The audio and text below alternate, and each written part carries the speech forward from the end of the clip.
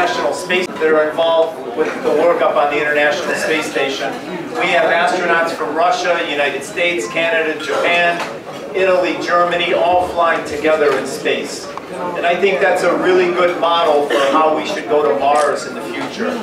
It would be my dream that the first mission to Mars isn't from one country. It's not representing just the United States or just China or just India or just Russia. I think when we send the first crew to Mars, it ought to represent planet Earth. And be truly representative of planet Earth and maybe have it a multi-country event when we send our crews there. The medical issue, you can't get them to a hospital very quickly. You know, you have just to go to space for a 2-week mission. We all know Sai Pujitha University is always different.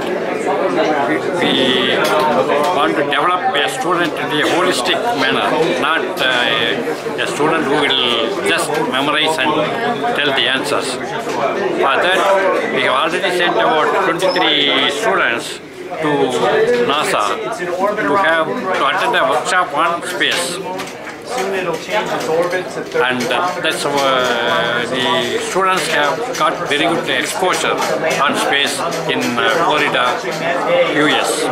Just like I watched about the event today. Today we had a beautiful event.